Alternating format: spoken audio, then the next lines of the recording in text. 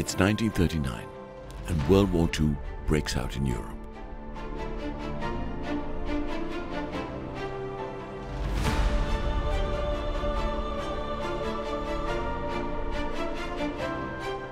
Within a couple of years, the global conflict spread southwards from China to Southeast Asia as the Japanese Imperial Army scaled up their offensives in the region, thus dragging in countries like Sri Lanka, known back then as Ceylon, which were at the time colonies of the British Empire. British casualties were evacuated from active war zones to the east and brought to Ceylon. This new dynamic changed the island from being mostly a shipping and trading hub into a crucial support base for the war effort.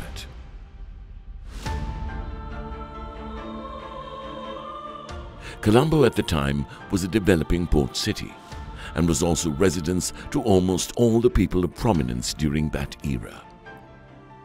The Durdans property, located at No. 3 Alfred Place, was one of many affluent colonial-style houses on the coast, and thus was commandeered by the British Navy to serve as a makeshift field hospital to perform surgical and medical care for its wounded troops.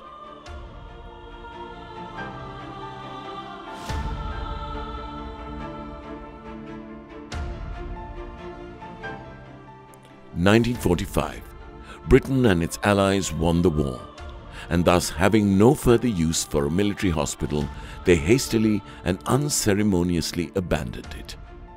1948, Ceylon gains independence and the British abandon their erstwhile colony.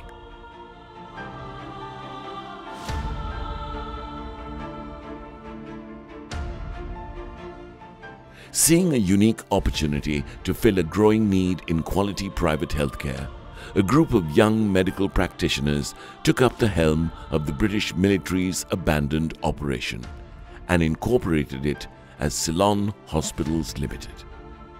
The hospital retained the name Durdans, as that was the original name of the property, and having a historic link to the original Durdans mansion in Surrey, England. The first board was formed comprising of 5 founding directors: Dr. C.C. De Silva, who became the company's first chairperson; Dr. L.S.C. Mendes, who was appointed managing director; Dr. P. Kulasinger, Dr. C.L. Bartholomews, and Dr. C.L.X. Muthukumaru served as the remaining board members.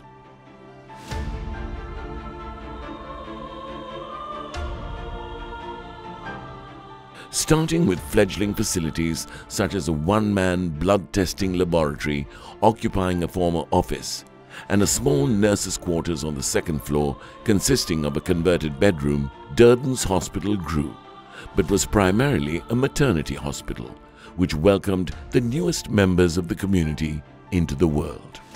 Upon further expansion, 1968 saw the opening of a new dedicated maternity care ward and outpatient department.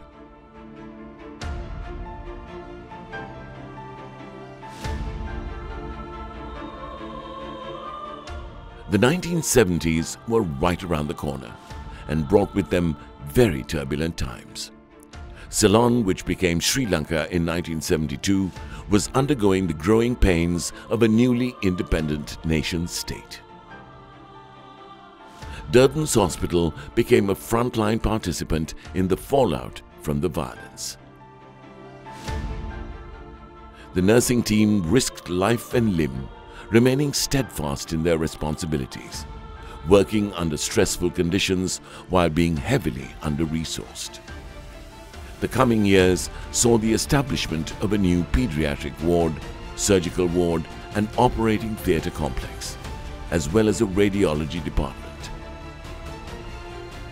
In 1986, at the behest of a young, persistent doctor at the time, Dr. Preeti Vijayagunawardena, an informal ICU was established with just 2 beds, and through over 20 years of hardship emerged a battle-hardened hospital with highly skilled and experienced healthcare professionals.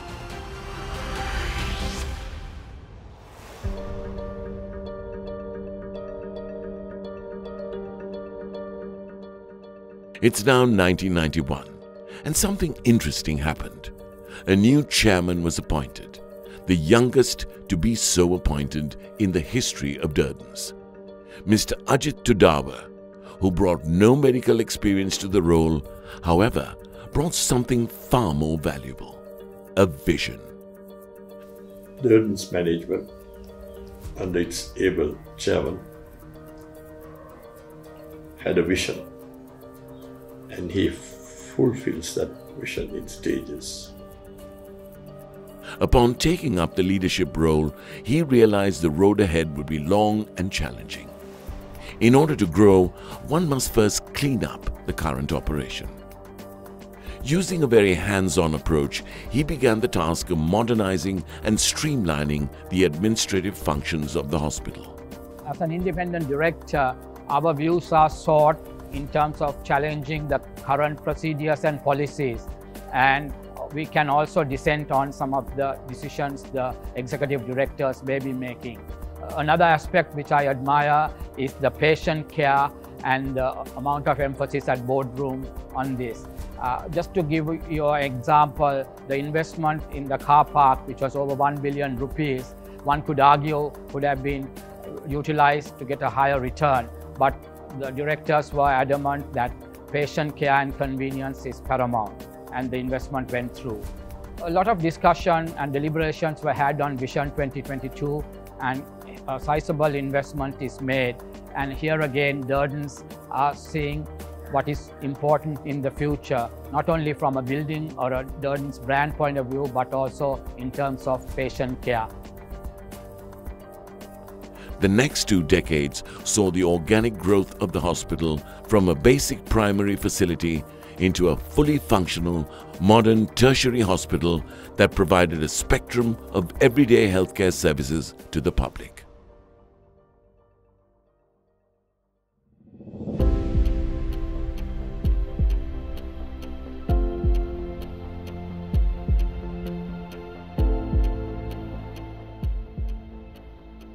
In 1995, the first bold new strategic initiative was devised to introduce a dedicated heart center concept to Sri Lanka.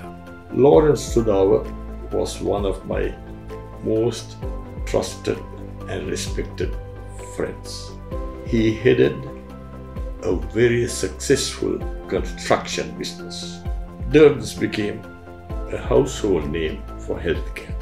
Durdans was the first private hospital in our country to establish international standard heart center.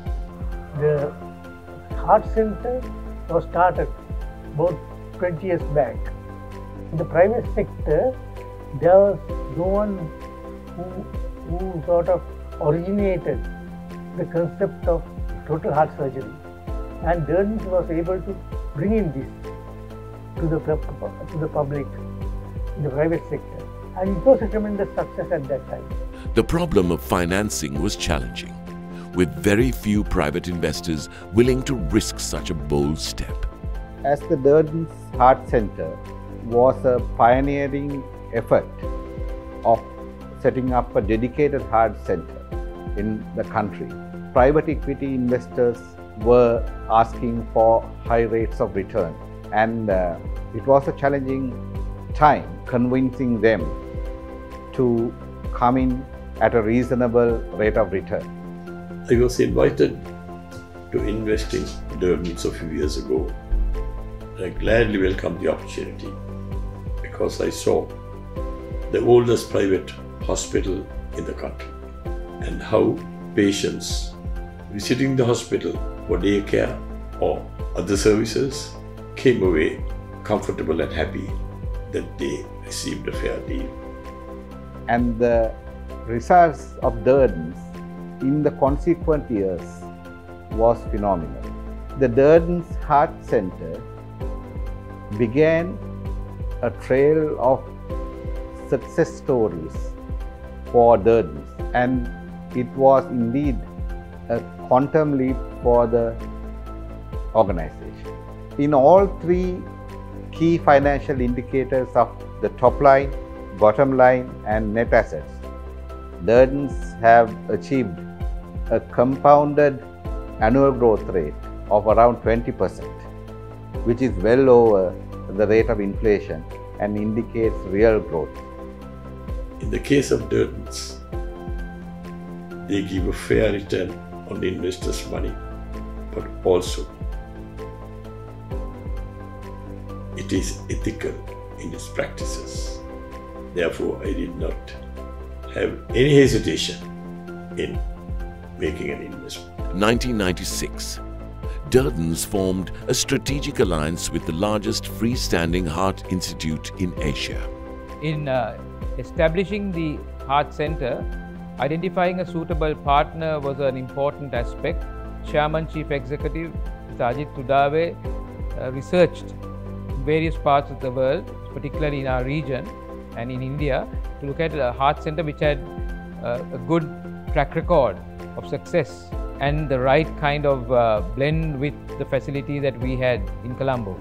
This partnership enabled renowned heart specialists from India as well as support medical staff to cycle back and forth, performing cardiac surgeries in Sri Lanka, while at the same time training local medical staff with such procedures and equipment.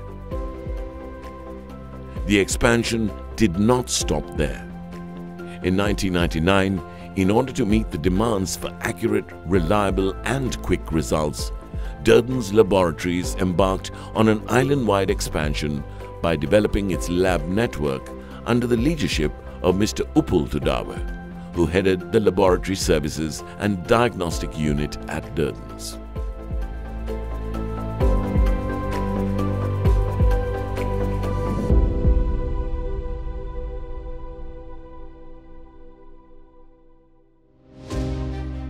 In 2003, it was time to go public. Ceylon Hospitals became a publicly quoted company on the Colombo Stock Exchange. Durdans now was able to move ahead to the next step, the gold standard for healthcare in Sri Lanka. Quality standards were continued to be pushed to new levels, while services and equipment were constantly upgraded to be on par with the developed Western world. 2011, Durdans' 6th lane wing was completed and started serving the community. 2014, Durdans became the first hospital in Sri Lanka to be accredited with the Gold Seal of Approval by the Joint Commission International (JCI), which is the highest possible accreditation in healthcare delivery and an honor bestowed on world-renowned hospitals in the Asia-Pacific region and the USA. This was followed shortly by establishment of the Durdans Neurology and Neurosurgery Unit and a specialist rehabilitation and wellness center.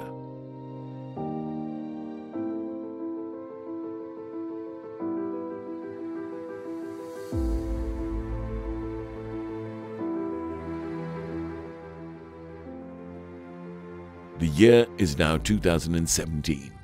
And Durdans embarks on the Vision 2022 project. The Vision 2022 project sets out to transform the landscape of the hospital via extensive infrastructure development to an unmatched, purpose-built healthcare facility and dramatically increase the depth and breadth of the hospital's healthcare services.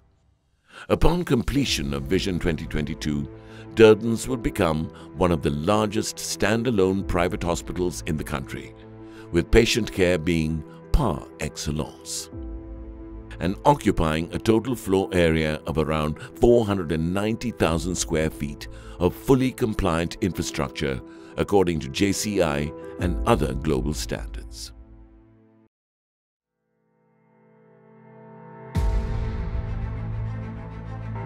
Looking back, the journey has been one of immense growth, from humble beginnings to being recognized as a premium service provider with a heritage focused on quality patient care. Durdans Vision 2022 will bring new dimensions to Medicare. So the present financial crisis and political instability has brought a lot of challenges to businesses. But Durdans have continued its ethical journey and continued its success story. And as of 2023, Durdans' net asset value has increased approximately 445-fold in comparison to the 1995 financial year. I feel Durdans is poised to have a tremendous growth in the future because of the fact that Durdans is now fully equipped with all the disciplines that are required, including neurosurgery, orthopedic surgery, muscular surgery, which is more than any other hospital Durdans have. So far, 6 chairpersons have held positions at the helm of the organization to guide the hospital to the purpose-built tertiary healthcare institution. And at no time in the past has Durdans ever compromised on quality and compassionate care. Durdans have always believed in doing their share for the country and contributing to the growth of the country's economy. I have no doubt that Durdans will reach the pinnacle of the healthcare industry, not only in Sri Lanka, but in the entire South Asian region. As of today, Durdans has medical services which are recognized by foreigners visiting us from different countries in the region in particular, seeking surgical and other services of medical care. What I really value is the enterprise governance framework which is in place in all hospital companies. Its business, I could say, is ethical and sustainable, which is very important today. And it is going to be a great success in the future.